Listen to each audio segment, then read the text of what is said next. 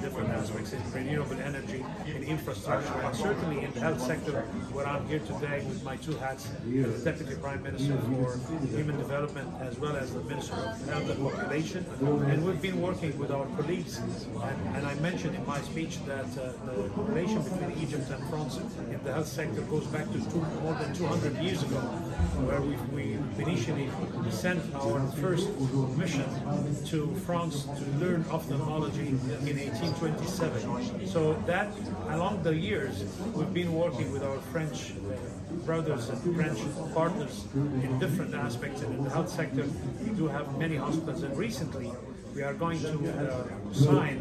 a contract within the next couple of weeks with Gustave Roussy to be the first